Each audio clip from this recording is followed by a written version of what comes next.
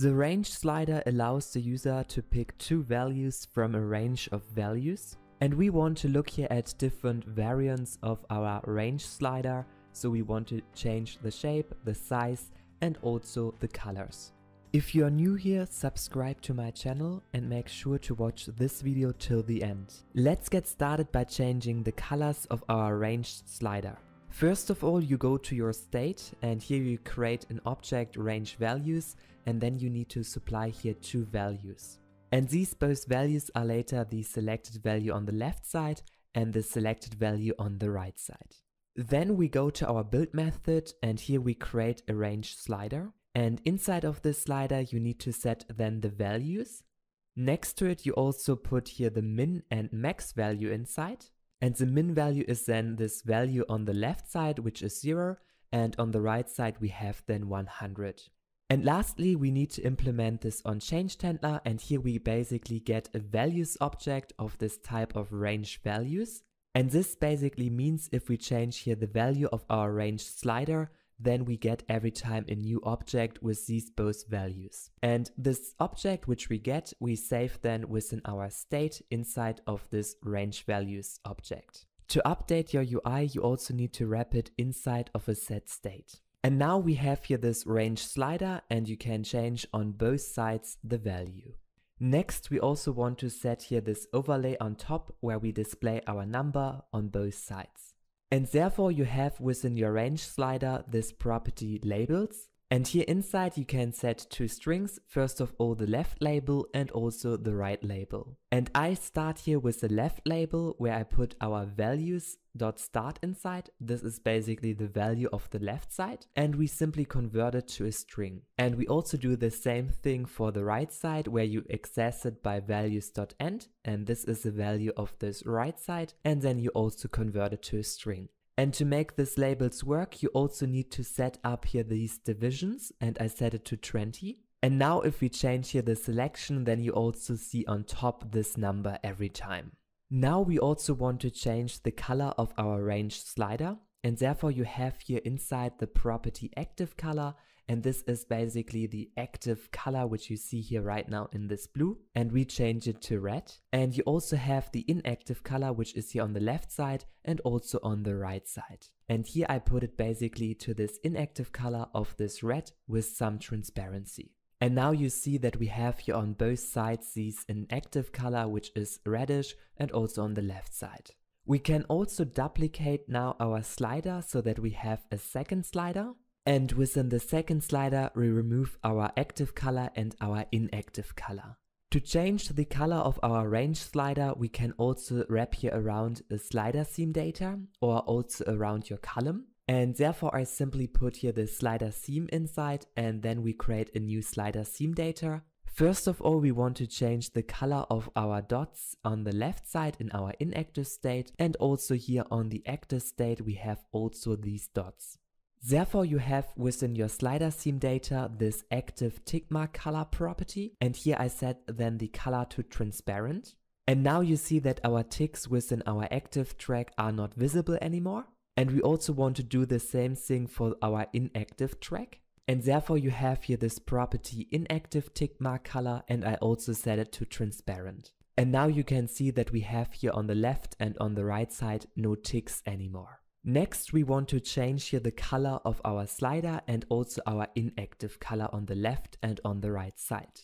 Therefore, you have here the property active track color, and I set it here to the color of green. And now you see that our track color changed its color to green. And secondly, we also have here the property inactive track color, and here I set it to a grayish color. And then you see that the inactive color on the left and on the right side also changed. We also want to change here our sum color, and therefore you have here this property sum color, and I set it here to a green without any transparency. And now you see that also our sum has here this green color. And our slider theme data is right now only working for this top slider, however not for this slider. And this is because in the other slider we have set here this active color and the inactive color. And if you remove it, then the slider is again working with our theme.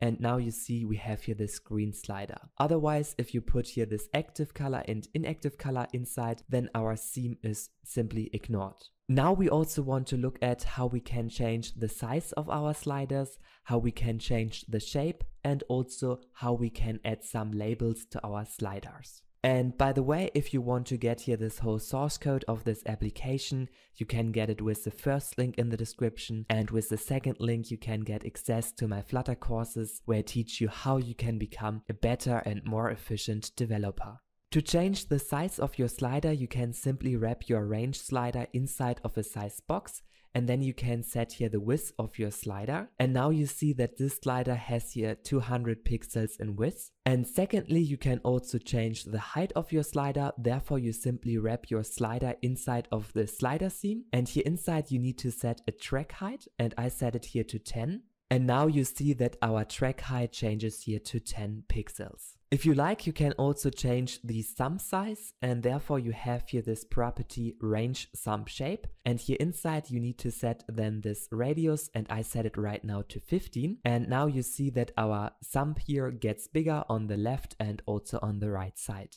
If I click now on the sum, you see some shadow around, and this is also what you can change. And therefore you have here within your slider theme data the property overlay shape, and here inside you can basically set the radius of the shadow, and I set it here right now to 30. And now you see that the shadow size increased, and if I put it here for example to 50, then you see that even more shadow size is around our sum. Let's also look at how we can add labels to our range slider, so we can add it on top of our range slider or to the left and to the right side. Let's get started by adding some label to the left and also to the right side. To accomplish this, you simply wrap your range slider inside of a row, and then you also need to put your range slider inside of an expanded widget. And with the expanded widget, the slider tries to get the maximum width it can get. And secondly, we add here to the beginning of our slider a label, and there we simply put then the minimum value of our slider inside. And therefore I have created here this field minimum, and it is also going inside of our range slider inside of this minimum field. And we also do the same thing after our slider. So here we also add a label, and here we put then our maximum value inside. And this maximum value is then also going inside of our range slider. And lastly, we simply create this build site label. And therefore I simply create here a container with a text, and inside of it we simply want to display here this value, and therefore I put here this value inside and convert it to a string. And this is all what we need to display here on the left and on the right side, our minimum and maximum value, so that the user gets some hint about the range of the data. Now we also want to create some labels on top of our slider. And therefore we create here this range values bottom field, and this contains then the index of the left and on the right side. So basically we are not storing here anymore the values directly inside, we are storing here the index inside. And to make it more clear, you simply create a list of your labels, and here you put then all the text inside which should be displayed on top of your slider. And this time we select here our values by the index, so this means if we have the index 0, then this value is selected. If we have the index 1, then the 18 is selected. And if we have the index 2, then the 30 is selected, and so on. Therefore, let's create right now the min and max values, and these are also indices. So first of all, we put here this minimum value inside, and here by default the minimum value is the first value. And we also want to get our maximum index, and this is basically here this last index of our list. And to get our maximum value, we simply go here over our labels.length, which is here the list of our strings, and we subtract it by 1. And for our divisions, we simply subtract here our maximum minus the minimum value, and we convert it to an integer. Now that we have completed our setup for our slider, we also want to display here on top of the labels. And therefore I simply wrap here around our range slider this column, and on top of it we simply want to create a container, and within this container we create a row where we want to display all of our labels which we have here within this list. And therefore I have created here this utils method with which we can go over all of our labels, and then we get from each label the index and also the label text. And if you want to get the source code of this method, you can also get it with the first link in the description. Now we also want to get here the color of our labels, and therefore always the active state has here this black color and the inactive state has this gray color. And therefore I create here in our function this boolean field is selected, and here we basically test if our index is bigger than the selected start value, and secondly we also check here if our index is in the range of the value's bottom end. And with this statement we basically check if our label which we are currently drawing is inside of the selected state here. And now we want to choose here, depending on this is selected state, our label color, and therefore I create here a new field color. And if our label is selected, then we want to have here the selected color, otherwise the unselected color. And therefore I simply create here two fields. First of all, the selected color, which is here this color black for our label, and this is here then the selected state. And secondly, we create here this unselected color, and this is then this grayish color for our unselected state on the right side. And now that we have determined the color of our label, we simply need to draw it on our screen. And therefore I simply create here a new method, buildLabel, and here inside I put then the label text and also the color inside.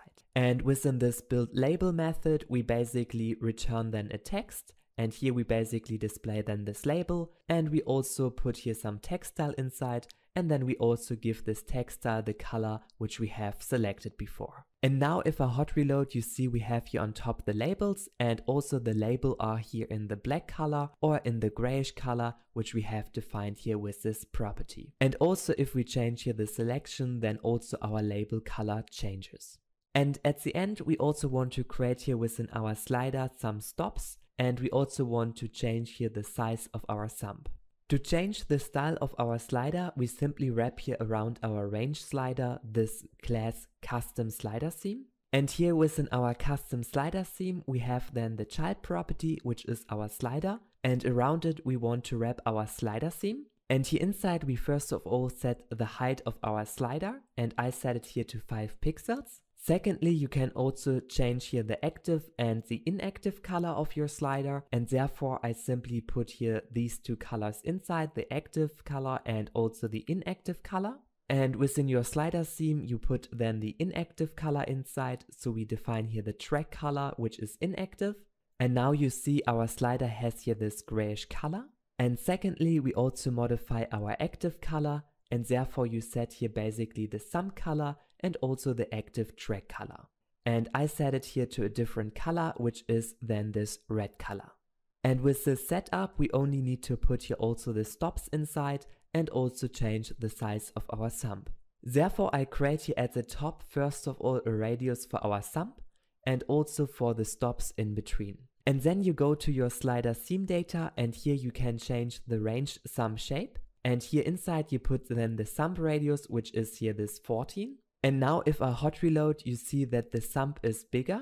And we also can add here some stops. Therefore you simply add this range tick mark shape. And here inside you put then the tick mark radius inside, which has here the value of 8. And now if I hot reload, you see that we have here the stops in between, which have the value of 8. And if you like, you can also change it. So for example, I put it now to a value of 12. And now our stops here get bigger. And you also can change here this sump radius size. So I also make it bigger. And then you also see that the sump is bigger. Hello everyone, thank you so much for watching this video. Please make sure to give it a thumbs up and subscribe to my channel here to get the latest news about Flutter. And see you soon. Bye.